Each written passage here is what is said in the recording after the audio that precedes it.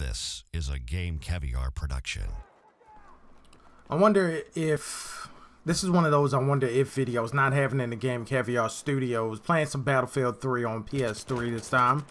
And I was just thinking, man, I saw a video the other day where this guy was going into, he did an in-depth analysis of lag compensation in Call of Duty. If I can still, I think I saved it to my favorites list. If not, I'll see if I can find it. If I can find that video, I'll post the link.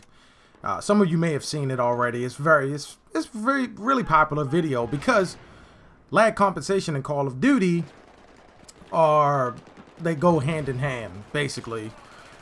And I know what you're saying, probably like, why are you playing Battlefield talking about Call of Duty and lag compensation? Well, you really don't have to worry about lag compensation when playing Battlefield because of dedicated servers.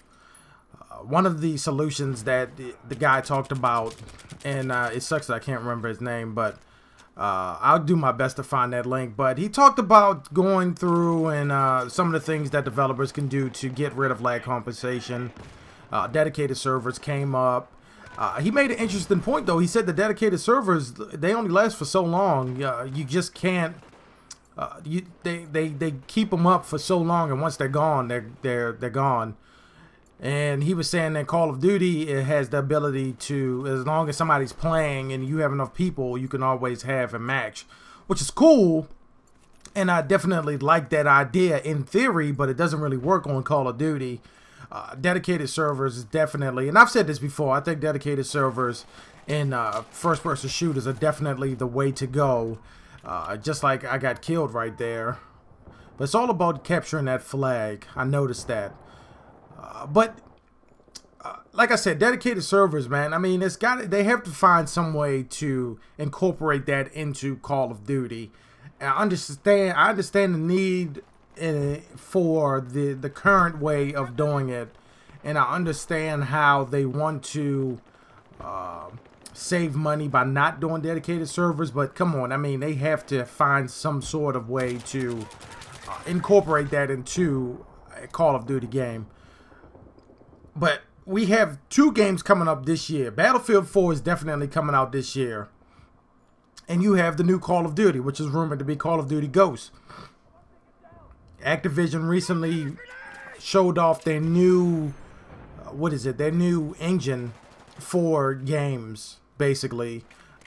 And a lot of people are wanting them to use that engine on the new Call of Duty. I think they will. I don't know. I don't really pay attention to it. I'm so disconnected from Call of Duty right now that I passively follow it now, you know. So I think that and one of the things that was in the video that I was talking about earlier, the guy said that, look, if you get a new engine, that would help out. I don't know exactly how much that will help out. I do remember him saying it could help or it could hurt, because it can get rid of some of the problems that they're having now, but it can introduce new problems because it's a new engine. But I don't know. I still think that they need to go ahead and get a new engine, just like EA and DICE. They come out with the I guess it's DICE more than EA, but they come out with the Frostbite engine. Like, this is on Frostbite 2, the next one will be on Frostbite 3, the next Battlefield. So it's everything about Call of Duty and Activision and Infinity Ward, more Infinity Ward and Treyarch, they seem so archaic in their making of Call of Duty games. He said that the guy said that the Call of Duty engine, the current one, is built off some Quake 3 motor that was heavily modified. I didn't even know that.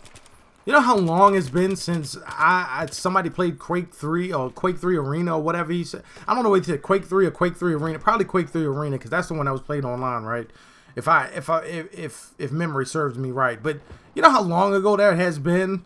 That's unbelievable that they've been using that same. I mean, although they have changed it and done the whole modification thing, it's still. Come on, man. I mean, that engine is old. It's dinosaur old. Like, seriously.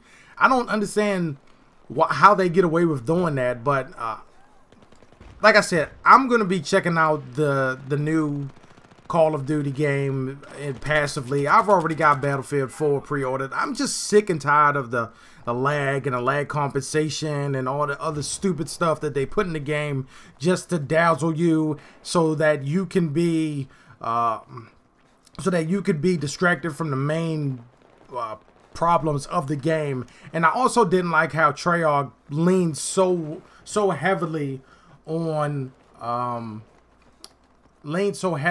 league play as opposed to the multiplayer community as a whole. I'm not saying Infinity Ward is going to do that, but Treyarch really screwed Call of Duty as a whole for as far as I'm concerned. So anyway, this has been Battlefield 3. Yeah, I got Battlefield 4 on the mind, people. This has been Battlefield 3 on PS3. I'm not having it in the Game Caviar Studios, and I'm out. This has been a Game Caviar production. Like this video and subscribe for more.